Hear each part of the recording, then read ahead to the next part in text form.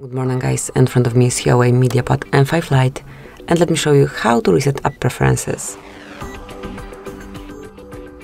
So first open the settings, then find and select apps. Now click on apps to see all apps that you have and tap on more icon. Now all you have to do is to click on reset app preferences, and if you truly want to remove all preferences for disabled apps, disabled app notifications, default application for actions, background data restriction for apps or any other permission restrictions, just tap on reset. And that's it, that will be all. Thank you for watching. Please subscribe our channel and leave the thumbs up.